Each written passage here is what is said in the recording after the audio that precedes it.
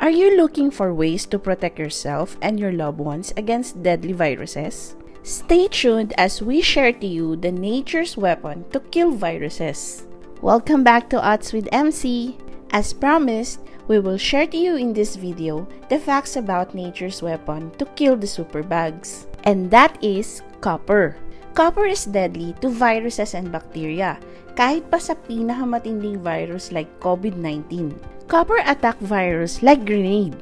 It hits hard, fast, and in multiple places. It can destroy the whole virus including its DNA. And this process is called contact killing. Dahil it happens when the virus touches the surface of copper. Copper releases positive ions na naa-attract naman sa negative ions ng virus na nasa loob nito. This attraction of positive and negative ions will create holes in virus membrane. Once the membrane is damaged, copper and oxygen produces high-energy molecules called hydroxyl radicals. Ito ang pumapasok sa loob ng virus and destroy all its interior molecules including its DNA. Kaya for the longest time, hindi makapag-develop ang virus and bacteria ng resistance sa copper kasi patay pati ang DNA nila kapag inatake sila nito. Compared naman sa mga antibiotics, antibiotics works like an arrow. It aims only a particular weak spot ng virus to kill it. And it doesn't destroy the DNA totally. Kaya in time, nakakapag-mutate ang virus and bacteria and become an antibiotic resistant. And some mutate fast, faster than we can develop antibiotics. Kaya sa sobrang bilis, naka-lockdown tayo ngayon.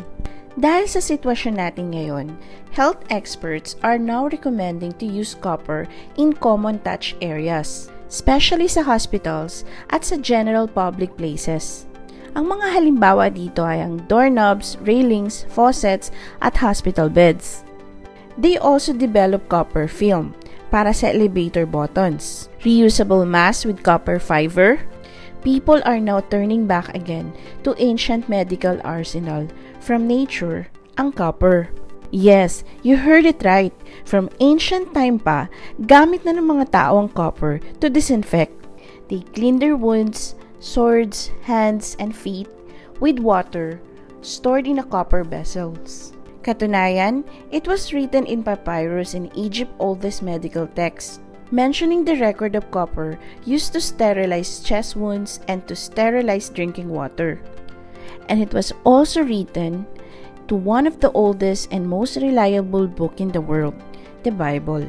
Israelites are commanded by God to use laver or basin made of bronze, a copper alloy, to wash their hands and feet. Surely, copper is good for us. It's not only recommended by medical experts, most of all by God. We can get so much more from copper, aside from protection from virus and bacteria, like weight loss, prevent premature aging, boost our immune system, and a lot more. Kaya stay there because we have more facts to share with you. Alam nyo ba na ang third most abundant trace minerals in our bodies is copper? At essential ito sa production ng energy sa ating katawan. Remember, copper is a great conductor of energy, and it is also true inside our body. Dahil dito, napakarami nating makukuhang health benefits sa copper. Iron absorption. Copper's energy helps our body to metabolize iron.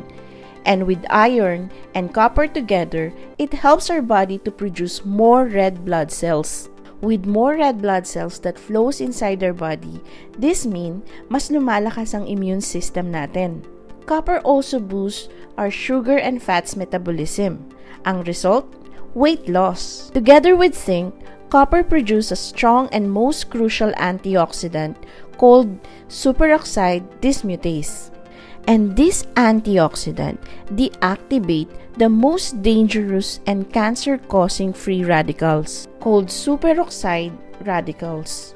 Copper helps prevent cancer.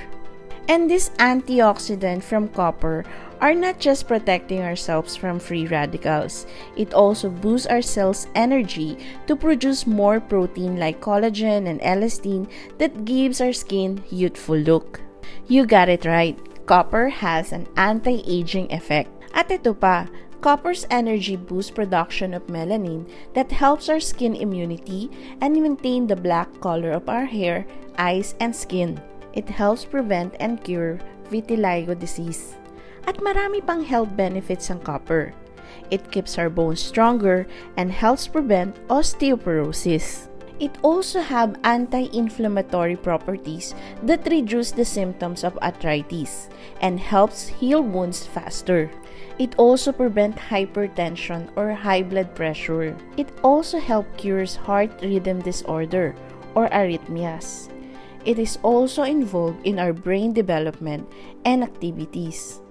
With all of these health benefits, our next vital question is, how much copper does our body need? The recommended daily allowance for adult male and female is 900 micromilligrams. The maximum limit for adult age 19 years old and above is 10,000 micromilligrams or 10 milligrams a day. Above this level could be toxic, and you must ask for your doctor's advice if you have a liver and kidney problems, or if you're taking penicillamine, oral contraceptive, and hormonal replacement therapy. But if you don't have these issues, you can enjoy the right amount of copper. Here are the list of food that are good source of copper. Number 1, seashells like oyster, mussels, crabs, and lobsters. Number 2, organ meat like liver. Number 3, legumes like beans, peas, chickpeas, lentils, peanuts, and tamarind. Please take note that copper content can be lost in prolonged storage in cans and high-acid preservatives. Don't take legumes in can if you want copper benefits. Number 4, vegetables and fruits like leafy greens, avocado, asparagus, shiitake mushroom, and dark chocolate. Number 5, supplements like spirulina. Aside from food, you can also take stored water in copper vessels. To do this, just store water in a copper vessel for 8 to 12 hours and drink 2 to 3 cups a day. You can also use copper utensils and cookwares. When in use, copper releases ion that mixes with our food and water. It cleanses our water and food from harmful bacteria and viruses when we do this. Another way to use copper, keep it near to your skin. Use a pendant or upper arm bracelet. This procedure had a good history of protecting our body from harmful bacteria and viruses. Proof is what happened in 1854 to 1855 cholera outbreak in Paris. People who work at copper mining, work as jewelers, boiler makers, was not infected, while many people in their community died. Even the musicians who used instruments with copper was spared from the plague. Kaya keeping a copper near to our skin is a wise idea, especially now. Thanks for staying up to this part of our video. We hope you appreciate copper even more, and most especially the Word of God that teaching us to use copper even from the time people don't know about the viruses and bacteria. If you appreciate this video, please share it to your friends and loved ones. We also love to read your comments down below, and please don't forget to click like, bell, and subscribe. Thanks for watching!